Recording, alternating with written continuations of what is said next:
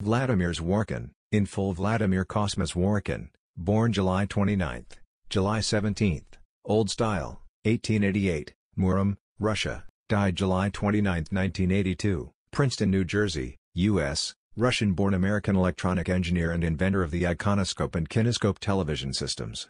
Zworykin studied at the St. Petersburg Institute of Technology, where from 1910 to 1912 he assisted physicist Boris Rosing in his experiments with a television system that consisted of a rotating mirror drum to scan an image and a cathode ray tube to display it. He then studied at the Collège de France, in Paris and served during World War I in the Russian Signal Corps. He emigrated to the United States in 1919 and became a naturalized citizen in 1924. Zworykin invented a television transmitting and receiving system employing cathode ray tubes. He played a role in the practical development of television from the early 30s, including charge storage type tubes, infrared image tubes, and the electron microscope. Zworykin married for the second time in 1951. He was married to Tatiana Vasiliev in 1915. His second wife was Catherine Polevitsky, 1888–1985, a Russian-born professor of bacteriology at the University of Pennsylvania. It was the second marriage for both.